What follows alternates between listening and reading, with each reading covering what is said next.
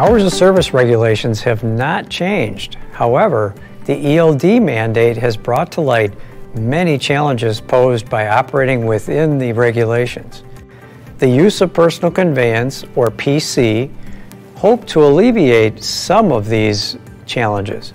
However, the use of PC does entail risks. As noted by the FMCSA, their appropriate use of personal conveyance may be viewed differently in a courtroom. FMCSA is clear that liability determination after a crash is outside their authority and is a matter to be based on factors such as the principles of tort law.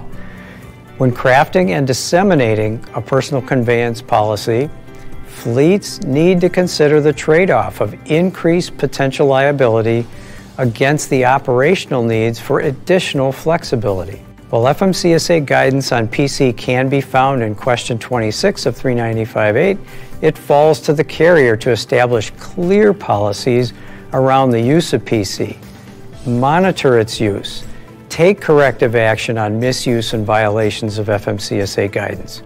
For examples of compliant and non-compliant uses of personal conveyance, visit the links in the description below.